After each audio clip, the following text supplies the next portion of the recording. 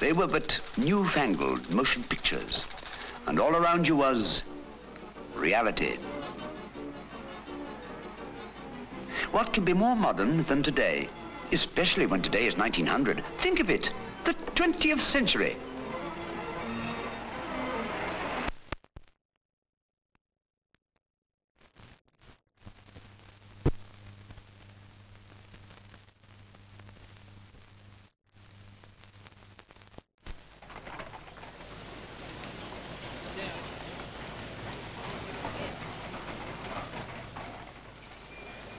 The bustle and scurry of a century as fresh as a new pin.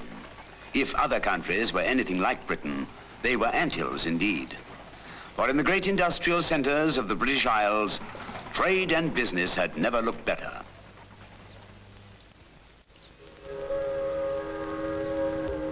With the whole world customer for her goods, this was a land humming with activity.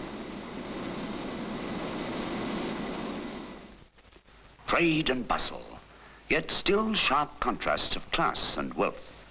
For the labourer, a penny for the tram, though more often he walked and thought little of it. Factory workers, hardy fishermen and farmers, folks who still worked all the hours of the clock and still touched the forelock to their betters. A Britain at the peak of 100 years of prosperous expansion. Behind that Ascot elegance was a strength that no other nation could challenge. On the school maps of the world, there was more red than any other colour. A red like that of the Palace Guardsman, for it marked the expanses and extent of Queen Victoria's British Empire. From the snows of Kilimanjaro round the globe to Hong Kong, the wealth of Africa was the Queen's. The wool of her shawl came from Australia or New Zealand, for her men rode from Darwin to Sydney, Wallaroo to, yes, Queen Victoria Springs.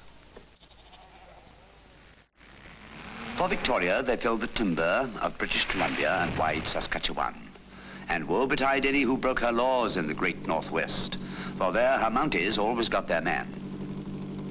For her,